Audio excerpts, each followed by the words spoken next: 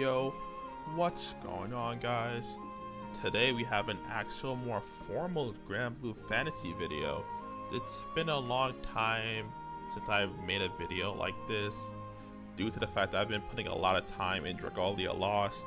I believe I'm now ranked 101 in Dragalia Lost, so I do plan on making a video on Dragalia about how I feel about the game now that I've reached rank 100.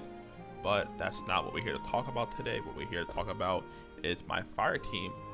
So I was asked for somebody to, my fault, I'm not retaking this, but someone asked me on what I was going to run for GW. And I was like, why not make it a video and explain what I'll be running for GW and my setups and stuff. So you may notice in the background that you do see Runeslayer. You may have guessed it, but yes, I'll be running Runeslayer for GW. The one benefit of running Runeslayer is that it does have an option for most things in the game, so it's a pretty versatile class. Not the best class, but it's pretty versatile. Originally I was going to run Luchador, however I kind of like Runeslayer's aesthetic a lot. I like the way it looks. The main character's smile really makes me happy. Not to mention I like the actual battle animations in the game. When I get to do a fight with it, you'll see it's really nice. So because of that, I was like, I'm just gonna play Runeslayer, and if it goes bad, it goes bad. But I'm gonna stick to my guns and play what makes me happy. Now with Runeslayer, you do see that below the characters I'll be running are Greya, Anilla, and Esser. So let's talk about Greya. Greya is my substitution slot. So in this team, 2 slots are mandatory and 1 slot is open. Open being that depending on what gimmicks or triggers the boss can hit me with, I may swap her out for a better unit that's more suitable for taking on the boss. Right now, Greya does have the ability to bring the spell, though I'll talk about why I don't really need it nearly as much later on, but do know that Greya does have the ability to bring the spell. Now, you may note that she is not plus 300. I haven't gotten that yet to get all my units to plus 300, so hopefully in the future I may end up getting her to plus 300, and then I'll have all my units plus 300. Now we're going to look at her EMPs really quick. I want to make sure that everyone understands the EMPs I'm running on the unit and what I run overall. Now with Greya, I made her more charge attack oriented because I was using her for 1 turn for EX+. So because of that, I kind of focused a little bit on that more than anything else. That's why you may see a couple of nodes in charge attack damage. Her support skill isn't bad per se, but I kind of went against it because I do have the Ultima, not to mention Anilla, so she already has a really high base multi-attack, so I was like, it's not really worth it for me. Currently these are her what is he called again? I don't remember what these are called, the ring bonus, but right now she has pretty average ring bonus. I tried to roll something better on her, but I was not really able to, though this is pretty decent. One thing I would like to mention about defense is that it doesn't really help my build overall, so that kind of sucks, but you gotta make do with what you have, and this is what I have, and I'll make do with it. 1 second. Now, need a little bit of water. Now the next character we'll be looking at is Anilla. Anilla is a mandatory slot. Because I'm running Magnifier, Anilla is pretty much crucial to my team's overall damage output, so I can't really change her out. Not to mention that Anilla does bring a lot of utility and delay a heal and defense down and attack down. Therefore, she's a crucial element to my team, and she will not be changed out. She is plus 300 because, you know, I do have enough pluses to get her to 300. Now we're gonna take a quick look at her EMP skills. Now Anilla is a very peculiar unit. her EMPs are actually very lackluster overall. Her having pretty much defensive EMPs really hurts my build, as I do need my team to take damage overall, although she's not really good at that due to her passive being the damage reduction against wind units, and her EMPs is having a lot of tankiness to it. Honestly, I recommend being more defensive on her though, where your EMPs, if you're running something like Agni, though since I run Magna, I am more a little bit offensive, though I do get points in defense because why not. These are my keys on my range on her. They're pretty decent, to be honest. It's not bad. This problem with CA damage cap is that Anila doesn't hit that hard without her buffs and a crit, so you don't see that too much in high level content, though in low level content like Guild Wars, you should hit it no problem. And double attack is pretty nice on her, though her buff does give 50% double attack, therefore you pretty much cap double attack all the time with this character, so it's almost impossible for me to see her single attack, which is really nice, you know. I never get to see a single attack on her. I ain't complaining. And for the final unit, it's another guarantee slot in Escher. Escher has a lot of utility. Not only does she come with blind, she comes with the all-around break ability, though the break ability is only really helping her out in this team. This team, she's not really doing a lot with that break ability, but her skill 4 is nuts. It's still a nutty skill that's unfair amount of damage, and now that's anytime, can't go wrong with her. Not to mention that she does have another anytime assassin in her skill 2. Pretty good unit with 100% TA that makes up for her lack of synergy with this team, since she's the only non-fish unit. Her skill 1 is just there to hit more damage than you already hit, but other than that, overall pretty solid unit, and that's why she's there. Now we're gonna take a little look at her EMPs. Escher's pretty standard run-of-the-mill EMPs.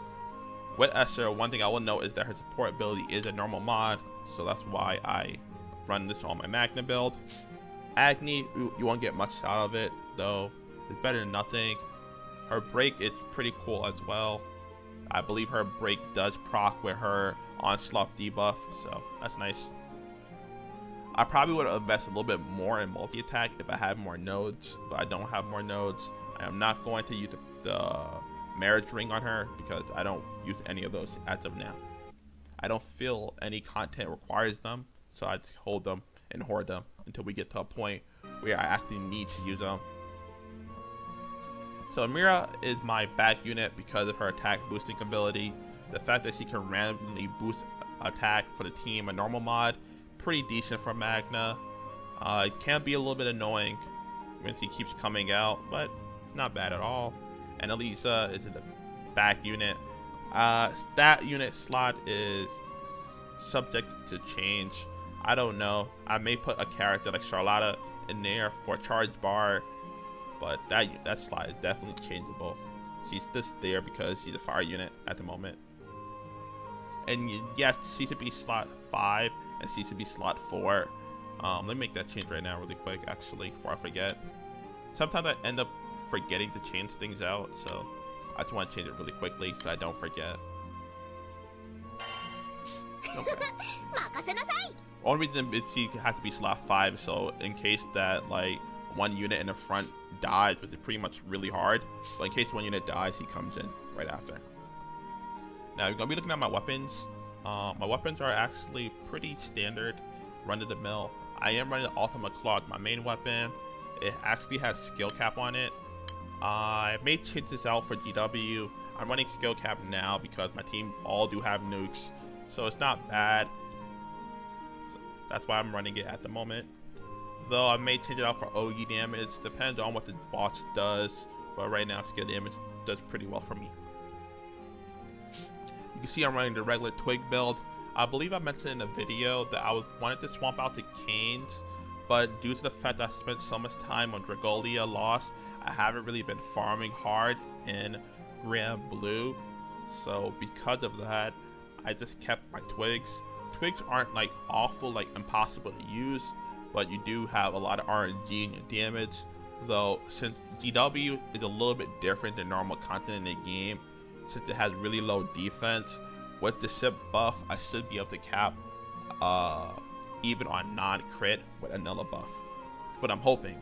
I don't know, but I believe I should be able to cap even no crit on Anilla buffs.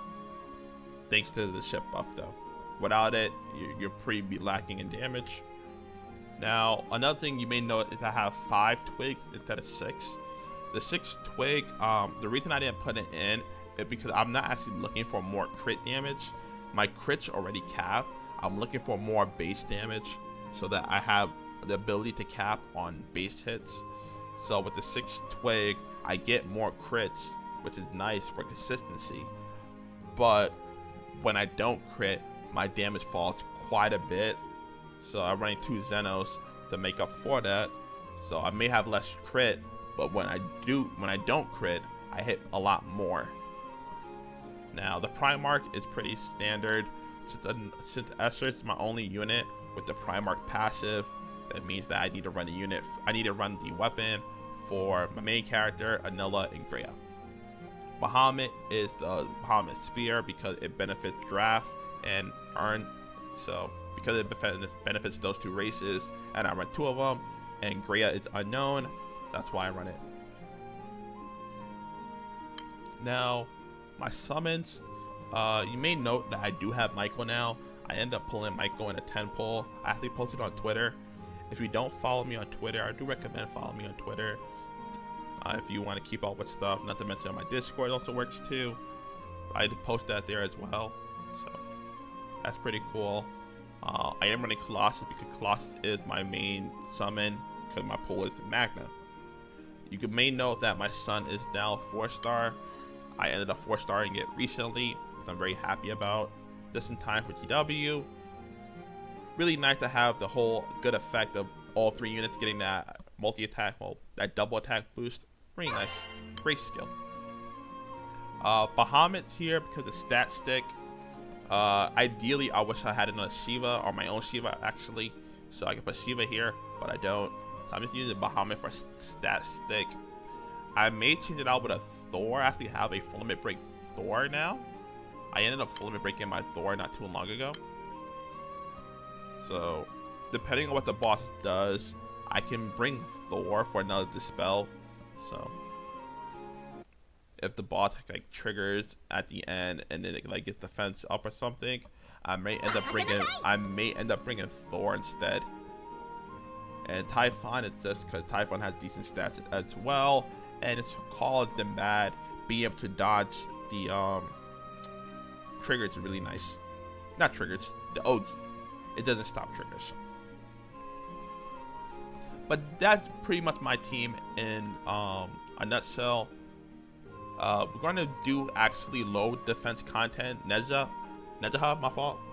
Because GW is more low defense, it's actually more of a better, I don't know what word I'm looking for right now. A better judgment, I guess. I'll see how the team would perform. As if I was to do high level content, that's not really what GW is about. It's actually more towards low level content like Magna. So that's what I'm planning on doing, and let's get to the content right now. Now you see I'm running Splitting Spirit on my character. Normally I wouldn't run Splitting Spirit, I'll actually run Arrow Rain 3, but for this, and because it's going to be really quick, I ran Splitting Spirit. So we're going to hit that, hit this.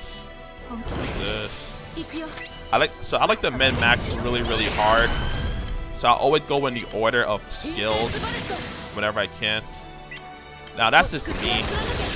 Not everyone want to do that, but I do it.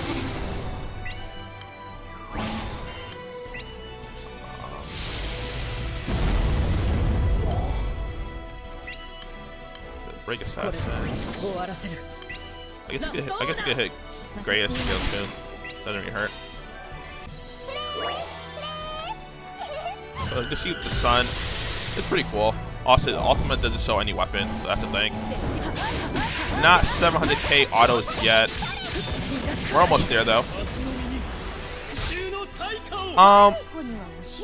Should Esther have been my slot 3? I don't know. Probably, to be honest. I didn't really think about that. I kind of just maxed out my Sun, so I kind of forgot that. So I may put Esther slot 3. Anilla does well too, but I think Esther would probably be a little bit better in this scenario. I should have used Anilla's stamina buff, but I kind of forgot. So do forgive me for that.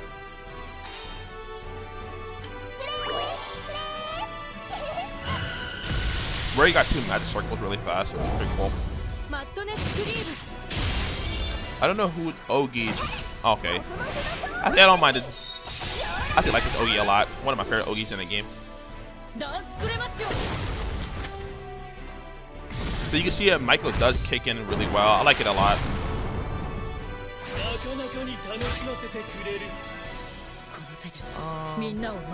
Oh, we actually didn't cap defense down. Now think about it, because we didn't use Colossus. So what you were seeing there was not cap defense down. I just now remember that. That's actually pretty good.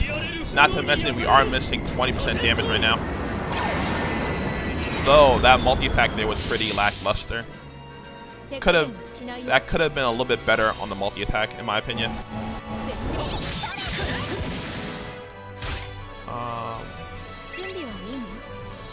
So actually, I'm going to use water here. I try to use other elements now, so that I can gain more match circles for Esther's skill 4, if I can. Defense down. So now Anilla buffs are gone, so our damage is going to drop a little bit. I don't believe Anilla procced her passive, so that kind of sucks. So you can see that no Anilla feels bad, man. Anilla being such a core aspect of the team makes her very important for maxing out our damage.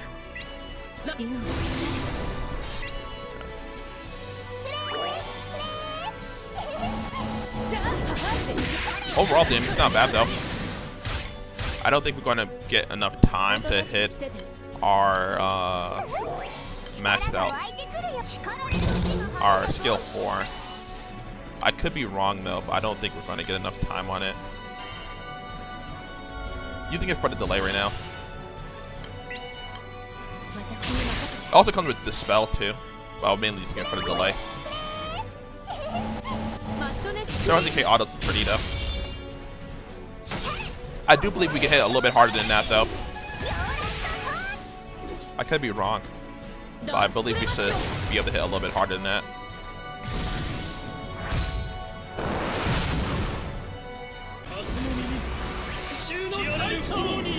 I did mess up Shiva early on, so I did forget to cap defense down. So this braid probably could have been done by now. We are actually going to hit this passive now, so I might as well. I do believe we should be killing it this turn, or if not next turn.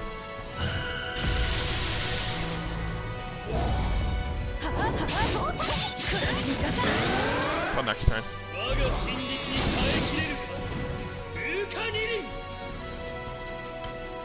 Oh, we got Sun again?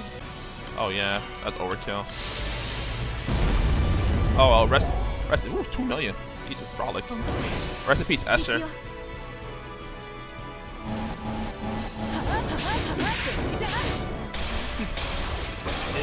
But yeah, this is gonna be my game plan for GW, more or less. What I plan on running. The only problem is that I did forget defense down. If I call Sun turn 1, I actually can't hit defense down. Cap turn 1, I believe I hit 45. So I gotta figure out a way to do that. I don't know if I'll bring break or defense breach or something.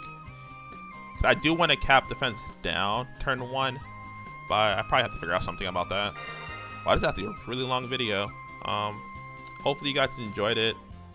I wasn't actually expecting it to take that long, but it ended up taking that long.